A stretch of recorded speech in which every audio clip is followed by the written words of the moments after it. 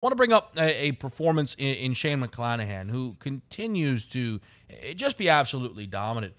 Really, it feels like whenever he is out there, his ERA is at a 1.74. He is the favorite to win the AL Cy Young. It is interesting in what is it, feels like a down year for Tampa.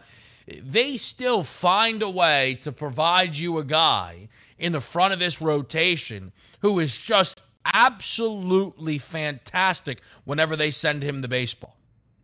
Yeah, and we'll play the name game here in the AL Cy Young Award winners here because he's been absolutely sensational, but doesn't play in front of a lot of fanfare down in Tampa. And if you post his picture alongside of Justin Verlander, Garrett Cole, Shohei Ohtani, you would know who Shane McClanahan is. Like, who's this guy in here? What's he doing up here? Well, one of the most dominant pitchers in Major League Baseball. And who would have thought that it would be Tampa, right? Probably everybody. This is what Tampa does. Lose aces and just replace them with even more aces in their, AAA and AA networks down there in their minor league system. It's incredible where you talk about also, I want to bring McClanahan up because, Tampa wants a new stadium, right? Oh, let's play half of our games in Tampa and half in Montreal, or let's go to Puerto Rico for something. That's not going to work here. And quite frankly, if they build it, they still won't come in Tampa. Don't kid yourself, Tampa. Look at Miami. Oh, man, we can't play outside in Pro Player Stadium. It's so hot. It rains. Everybody will come out in droves once you build a new dome stadium on the old site of the Orange Bowl. And it's a mausoleum. It's dead quiet. Hundreds of people go, not thousands, hundreds of people go to watch them play. But it's just a credit there to Tampa Bay for saying,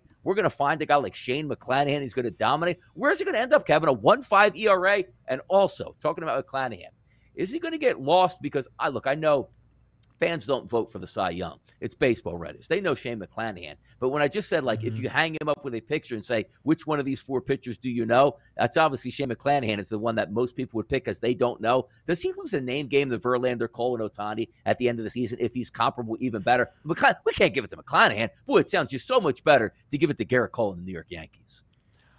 I don't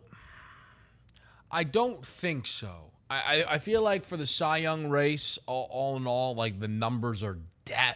I would think MVP would probably end up more narrative maybe than, say, the Cy Young situation would.